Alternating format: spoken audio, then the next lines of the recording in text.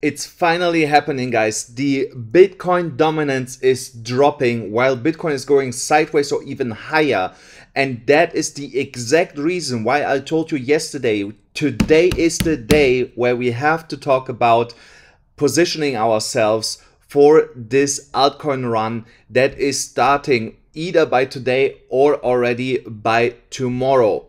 And if you think that is interesting, then definitely stick around here. Make sure that you're subscribed to the channel, like this video, and also activate the bell so that you will never miss out on these important entries and potential targets that I'm giving you in this episode. And now let's dive directly into the charts today here. So here on the Bitcoin dominance, we can clearly see that 2 days ago we came up to this massive resistance area for the Bitcoin dominance that starts from 46.9% all the way up to 48.45 or 44%, depending on how you draw this. And then the second candle yesterday did not get close to it, and today we start seeing a rejection, and that is of course really good for most of the altcoins out there. Also on the stochastic RSI we see exhaustion because we are here in overbought territory, and also the RSI is starting to point down, which is also showing that the Bitcoin dominance is losing momentum to the downside. So I believe when the Bitcoin dominance is coming down now, that around 44%, we will struggle a little bit to break through that until 42.4, yeah, 42.4%. And once we're breaking through that, I can guarantee you guys, we will see altcoins doing double digits on a single day, and that will be for most of the altcoins out there, which is absolutely crazy. Also, when we go to the market, total market cap excluding Bitcoin, we see here right now a small pump. When I started recording, it was at $600 billion. It was already at 602, no, 600. Let me see, 604. So, and now it's at 601.50 billion, and we are here in this resistance area from 591 all the way up to 620. And when we're seeing here that 620 is broken, then we will again also see a massive rally in all the altcoins, and until we go here all the way up to $815 billion. So there's $200 billion flushing into the market, in my opinion, over the next 2 weeks, and that will give us insane profits on most of the altcoins. So now let's talk really quick about Bitcoin, because Bitcoin is pumping right now here in our resistance area from 26,650 all the way up to $29,072. Here on the daily, I also see exhaustion. That could mean that Bitcoin either will start trading sideways, or we will see a final push to the upside to this resistance up here before we then see a massive rejection all the way back to around $25,000. So, but if we go into the lower time frames, there we see right now that Bitcoin is breaking out of that bull flag or pennant, whatever you want to call it. I was waiting for this and I missed it because I started recording this video to take a position here. So, but if we say it's a bull flag or a pennant, it doesn't matter, the target is more or less the same, then the target is around $30,794. So that would mean that we potentially see a massive run here to the upside, and then bull trap territory, in my opinion. If we break 29, everything above that, in my opinion, is bull trap territory as of now, and then we come really quick back down to like $25,000. So because I think there we will see a massive rejection when we get into these regions all the way up there. But for now, Bitcoin is pumping because on a stochastic RSI we were exhausted in selling, so Bitcoin was more or less just trading sideways, and then we saw now this breakout here. So once this candle is closing, wait for the close, guys. Also look on the 1 hourly chart for that. You want to see at least a 1 hourly close above this downward sloping resistance line here. So if we get a close above that, so you want that Bitcoin stays above $27,133 here on BYBIT. On some other exchanges, the price may vary a little bit, but the pattern is the same. So just make sure that it closes above that line before you enter here a long position, because what I see here on the 1 hourly chart is that we might get a nice push here to the upside to this resistance again at $27,600, $700. and then on the 1 hourly we are exhausted again, so we come back down to like 27,300 and then potentially go sideways, and then we see that push to the upside, because the smaller time frames, they still need to cool down a little bit before we can see here a massive pump to the upside, in my opinion. And that goes from the 5, 15, 30 minute time frame, 1 hourly time frame, and then the 4 hourly can do its thing and push the price to the upside. So now, before I get into the altcoins, guys, don't forget that you can still get $30,000 absolutely for free. If you want to trade on BYBIT, there you can trade Bitcoin and altcoins, no problem at all, with my specific link here, or you do it on Bitget, there you still get $20,000 with my link down here. The link is in the pin comment below and in the description of this video. So and of course, if you want some alpha, then also follow me here on Twitter. My Twitter handle and only Twitter handle is AMCryptoAlex. That's the only Twitter handle that I have. You also find my Twitter handle in the description below, or if you go to the channel info, there's also a tab to my Twitter. So now let's talk about altcoins, because I know you guys were definitely waiting for that we talk here about some amazing altcoin moves. So here we are on Ethereum. So Ethereum went here all the way up from 1,280, 1,360, that was prior resistance, moved here all the way up to 1,675. Then we saw a retest of that region, which is really healthy, and then another push here to the upside in the last week. And now Ethereum was facing this resistance area yesterday at $1,855 all the way up to $2,017. Here on the daily chart we also see exhaustion, but on the 4 hourly chart we have now some room to move here to the upside over the next coming hours. So don't nail me to it, but based on the 4 hourly chart we could see a push all the way up to this resistance here, in my opinion, but then get rejected, come back down, go sideways, and then continue to go upwards here by end of next week, early the following week. So and we should definitely take some profits. If you're in a trade already, take some profits there, and if you're looking for an entry, wait that the Ethereum price comes back at least to 1,673 or 1,577. You are not too late. I believe there will be a correction here now at some point where we come back down here into this level around here. There you can load up again and then trade this all the way to the upside. So if we get now, of course, a crazy move here to the upside above that resistance area, then this area will become your buy zone, and up here this will become your sell zone. So this sell zone goes from 22,600 well, 2,265 all the way up to $2,450. So all the way up here we want to sell for the time being, because then we would face, again, if we would break through this, we would get close to $3,000 as the next resistance. And over the next coming weeks I don't see this happening, but as we go, I'm gonna update you on how we are doing here. I actually gonna go and create a BYBIT altcoin basket where we can track from today onwards all the coins that we are going through. So definitely check out my BYBIT portfolio. I will make a new portfolio called YouTube AMCrypto, and there are all these coins in there so we can keep track of them. Now let's talk about GALA.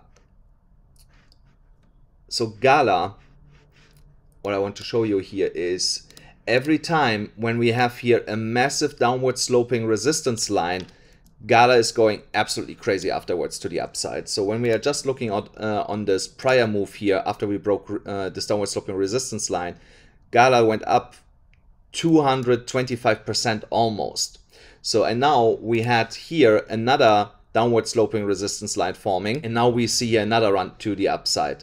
So I'm not saying that this must be a 200% move again to the upside, because that would put it at 12 cents. I don't believe that. So, but almost a 100% move here to 7 cents 0.3, that might be in the cards. So, and that would be still a 53.5% move here to the upside over the next coming weeks. So if you are not in GALA yet, then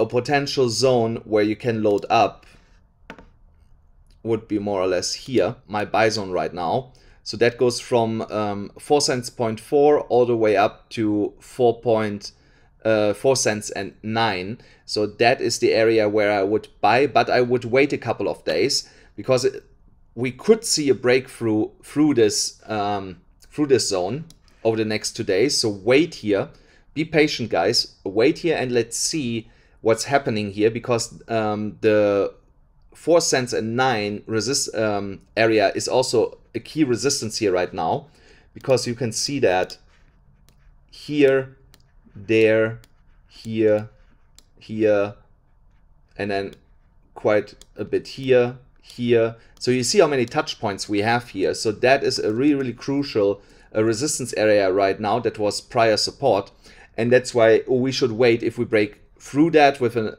crazy candle to the upside with a lot of volume in it, and then this zone becomes then, of course, your dip zone where we're gonna load up on the way up. But let's wait a couple of days to see if we can stay within that zone or if we break lower.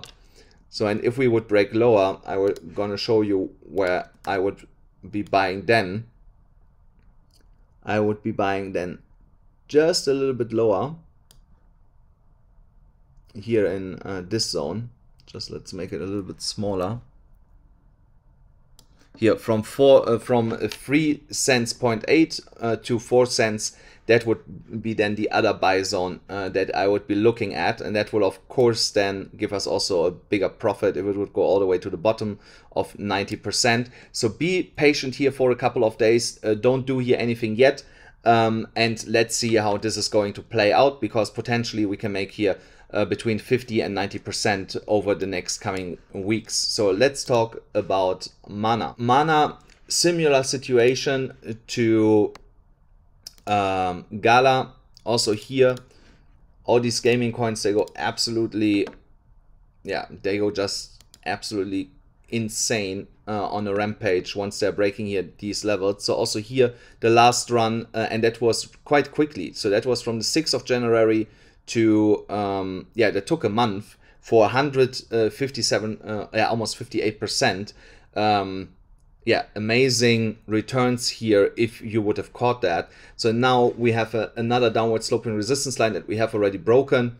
So, and here again, same, it's the same game that we are playing. So if we can stay here in that support box, which we are fighting now with, if we can manage to stay within that, then that will become our buy zone. But it doesn't look like that that will be our buy zone.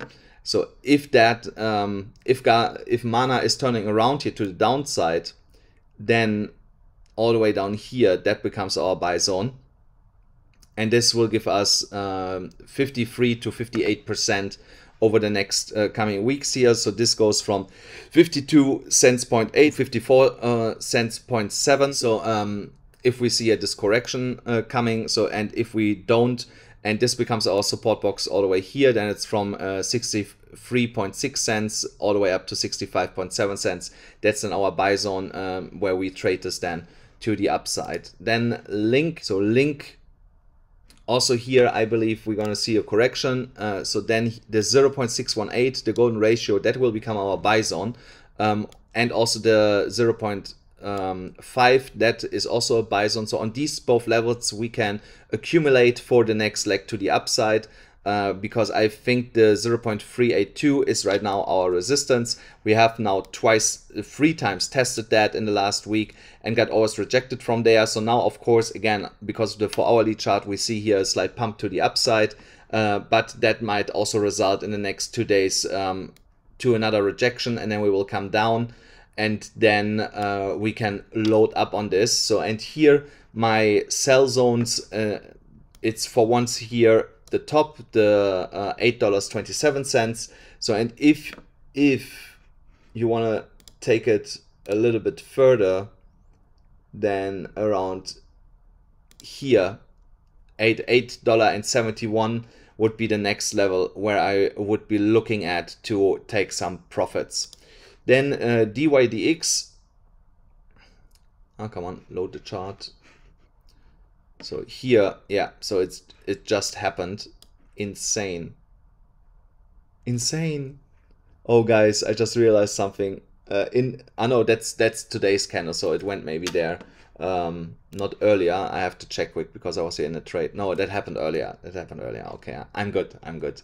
I thought I missed by a cent my scalp target that I have here because I'm trading this right now. So, but it's fine. So here you can already see we have two downward sloping lines here. We have this downward sloping resistance, and then we have this downward sloping resistance, which is going down in a steeper angle. So and you see we had here today and yesterday a harsh resistance from this downward sloping resistance line here. But also here we could maybe see a retest by today of that level. I still don't believe that we're going to break through that and smash here through that. But this will give us an opportunity to accumulate here again at $2.53 when it comes down, in my opinion. So you see also here is a triangle shaping, a descending triangle.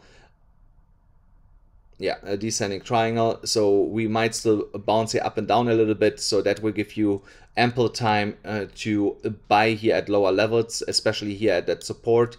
That was prior resistance, so and since here that whole area it became support, we got a fake out and then came back up here, so this should be support again. So here that support at $2.52, that should be a good buy in my opinion, and then we can trade this up here into this resistance block of $3.32 all the way up to $4.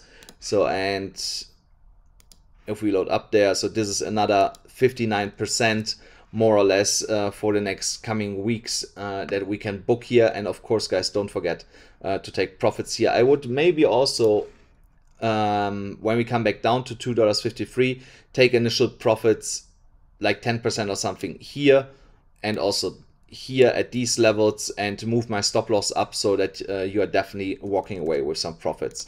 Then KSM. On KSM I see here right now an Elliott wave count that is playing out. So, and let me move this up here a little bit. I think I did this on a 4-hourly chart. So we can, yeah, so I did this on a 4-hourly chart. Here again, downward sloping resistance line got broken here on Monday this week. And since then we are moving here to the upside. So in my opinion, we are here right now in the third wave count. So you see the stochastic is going down. So we should definitely see another leg to the upside. And when we're looking price wise, oh shit, that's the wrong one. I need this one. So we can make here, if you would get in now, still almost 96% from where the price is now.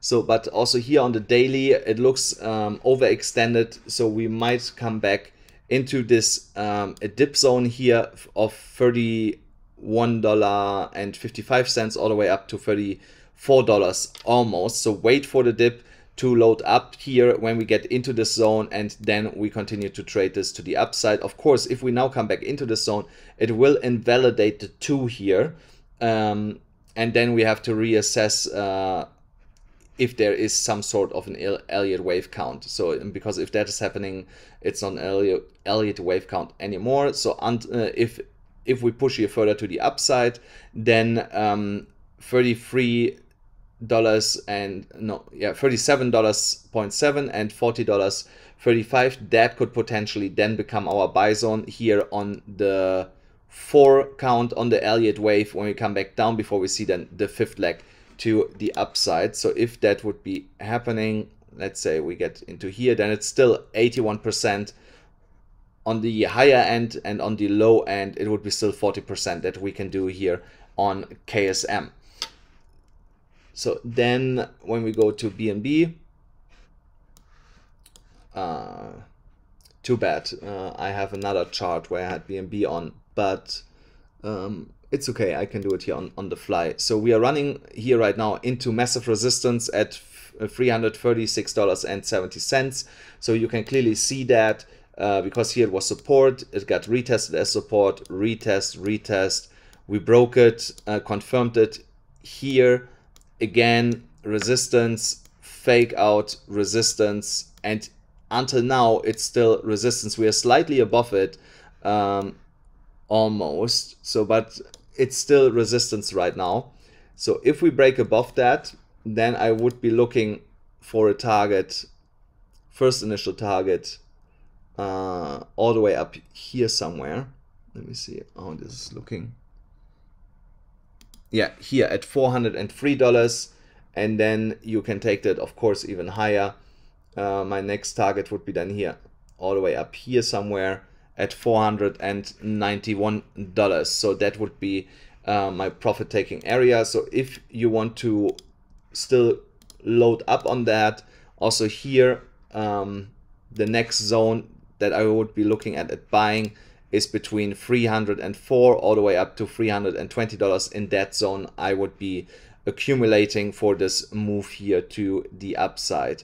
I think, did we go over comp? No, we did not go over comp. So also here, comp, Elliott wave count, in my opinion, I also believe that we will see some sort of correction. If we dip back down here, this becomes your buy zone. If we break further to the upside, then this here will become your buy zone. But otherwise, this if we first go down here, then this here is of course a sell zone. So be careful, keep track of that. Don't start confusing that.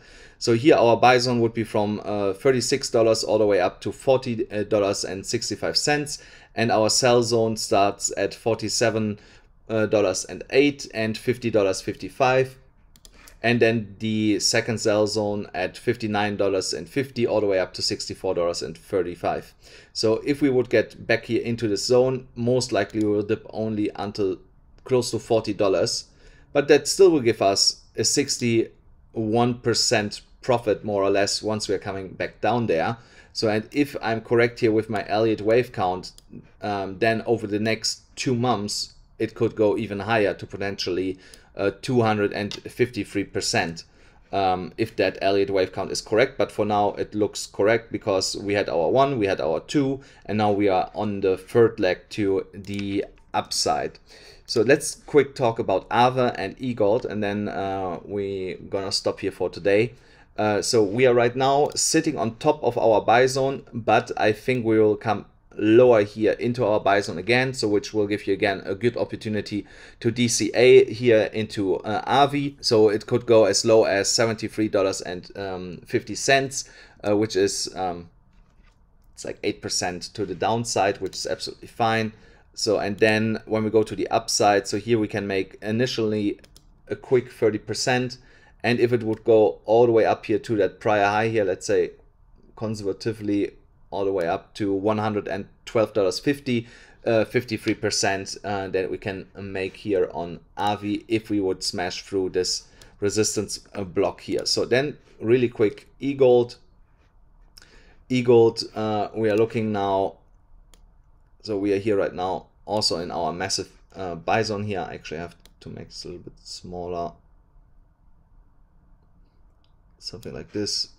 Yeah, so here potential return 50%. Here in this zone you can still accumulate. So you see I have here 2 lines drawn, support and resistance right now, within here you can see it. So as long as we keep bouncing here up and down over, let's say, for the next 2 days, then that would confirm that you should buy there. If it goes lower and it breaks down from it, then here $41 will be the price where I would be buying, and that of course will increase your returns. So, and then we're talking about almost 60% here when we move to the upside to $65 over the next coming weeks. Guys, let me know in the comments which altcoins are you buying based on what I have shown you. I'm really curious what you are buying here, and just make sure that you buy on the right levels.